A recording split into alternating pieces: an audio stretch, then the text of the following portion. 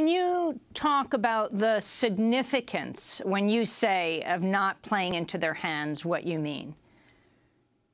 Well, you know, it's interesting.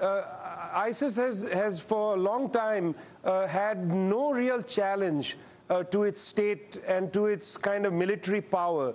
The United States has been bombing infrequently since August 2015 and hitting all kinds of targets which I'm not sure have very much strategic value.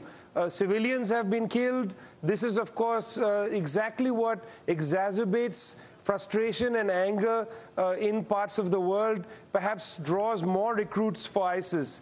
There's been no actual well-worked-out strategy in how to deal with ISIS. Just to give you a little example, you know, when ISIS seized Palmyra, the United States and other powers, other regional powers, refused to provide close air support to the Syrian troops that were amassed around Palmyra for fear that if they got involved in providing close air support, they would be charged with backing the Assad government. Or indeed, when the Turkish government, who has a very different understanding of terrorism, strikes at Kurdish camps where these Kurds have been at the front line of the war against ISIS. There is an incoherence in the response to ISIS at the same time as merely going and bombing Raqqa, as the French have done again, is really not going to put any pressure on them. In fact, the opposite. It might indeed draw more recruits to them. It might